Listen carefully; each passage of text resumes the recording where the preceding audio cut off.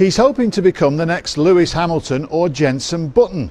Cheshire racing driver Oli Webb's in pole position to break into Formula One following a season in the United States. BBC Six Music's Chris Hawkins has been catching up with the 21-year-old and discovering why he's been tipped for the top.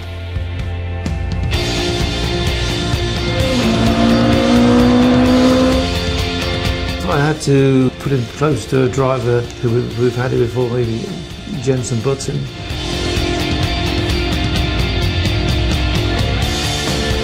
Well, I need to win in this car, crossing the line first every race. That would be ideal. Winning this championship would then definitely get F1s on my radar. After spending a year racing in America on the IndyCar circuit, Oli has just signed for a new team back in the UK, where he's hoping to break into Formula One. And this is what drew him back from America, the Renault World Series car. In 6 weeks' time, Oli will sit behind this wheel here on the starting grid at Monza for the first race of the season. Renault are confident that he'll be in pole position, and they've got every reason to be. Say it ain't so, I will not go, turn the lights off, carry me home. Oli got hooked on racing at a very early age.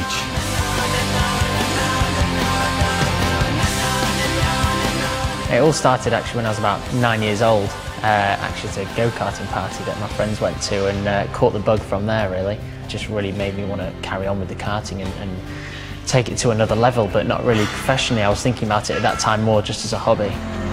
His big break came when he got a place on the Formula BMW scholarship programme when he was just 15. At that point, you must have felt like, I've made it. It's hard. There's always a level above, and there's always someone doing better. So it's one of the positives and negatives of the sport is it constantly pushes you from every single side. I've come to the headquarters of Fortec Motorsport to find out why they've chosen Oli to drive for the team this season. Incredible determination, very strong mentally, and really wants it really badly.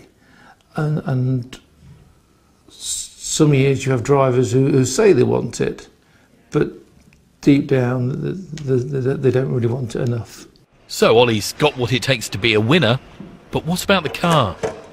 Okay, so look, there's a slight difference, let's say, in our build. Our weight distribution is ever so slightly different. You can hop in there very easily. Yeah, fairly easily, It wouldn't be so easy for me, would it? Well, it just depends. We all get seats that are moulded to our body. You're being very kind.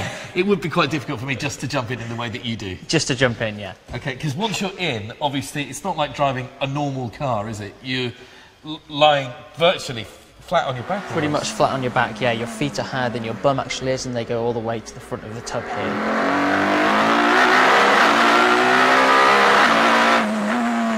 The pedals are about here in the car. Okay, so you do use the pedals, or do you use paddles? You use pedals for obviously to stop and go, and then here on the wheel we have all sorts of different buttons, paddles that you have on the back, as a Formula One car would have. All sorts of different launch control buttons, fuel settings, clutch and paddles that go on the back, and all these get used by the driver while they're in the car racing. But with speed comes risk, and he knows all too well about the dangers. In 2009, his teammate and friend, Henry Surtees, was killed in an accident at Brands Hatch. And Oli had only been in America for a matter of weeks when another British driver, Dan Wheldon, was involved in a fatal crash.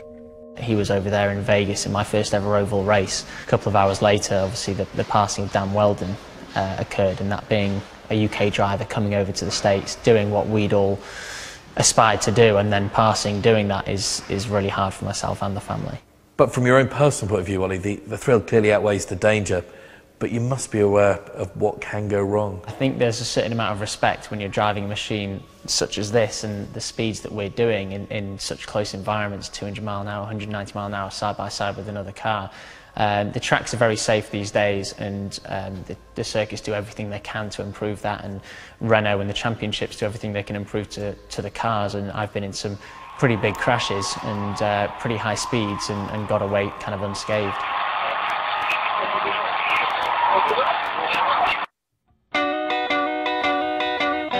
With just weeks before the start of the new season, Oli's putting a lot of time in at the gym, but this is no ordinary workout. So why do you need to be so physically fit?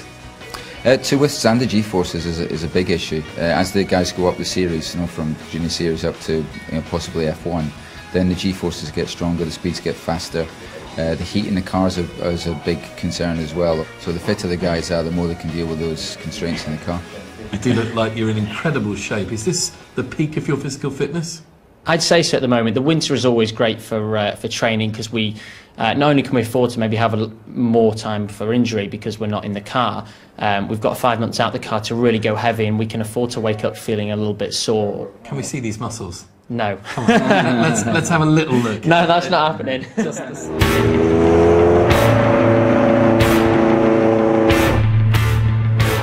And when he's not in the gym or behind the wheel of a racing car, Oli's test driving for BAC, a sports car manufacturer in Cheshire. Oli was on our radar from about 2 or 3 years ago as a major motorsport fan. He's very liked within the team. He gets on incredibly well with everybody. Of course, it puts a spring in everyone's step, the fact that he's involved in motorsport, and for some of the younger guys particularly, they do tend to look up to him in that respect. Oli has his sights set on breaking into Formula One, but if he's going to make it, he knows it requires more than just driving ability. Modern day racing driver's got to be businessman, marketing tool, and doing the results on the track, because without the results you won't get looked at by the team, but without the cash behind you and the sponsorship, they'll try and find someone else. Does it mean though that you can buy your way to the top? No, it doesn't. You've got to be coming first for them to then look at you, and then once they've looked at you, then they'll look at your bank statements. With the first race of the season at Monza just 6 weeks away, Oli's come to the headquarters of Formula One team Red Bull to practice on their simulator. Why don't they just go out on a circuit? Why don't they just go out and race and practice out on a track? Well, it's very expensive to actually go and run a race car at a circuit. You have to hire the circuit, you have to take the whole team out there. But also there's lots of things you can't control. That if you turn up at the circuit and it's very cold temperatures or it's raining, you're not going to get much use from it. Whereas in the simulator, it never rains on the track. Okay, good job, Oli. So your fastest lap was a 1:35.8 that you did on that final lap. Are you anywhere near as focused in a simulator as you are for real?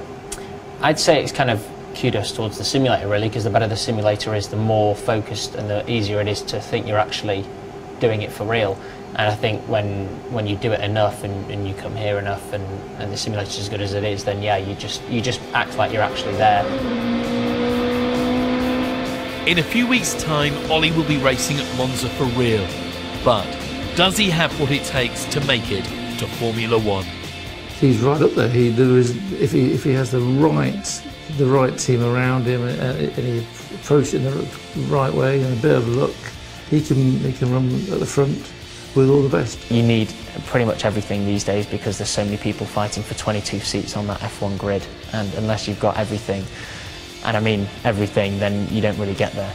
How much do you want it? Everyone will say more than anyone, but I'll be even more than them.